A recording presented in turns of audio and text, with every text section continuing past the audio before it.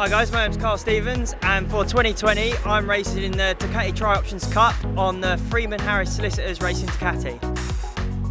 I previously raced the Ducati Panigale 899 in 2014, 15 and 16, so I know the championship, really enjoyed it, took a couple of years out and did some endurance racing, and after riding the V2 road bike I've been tempted to come back.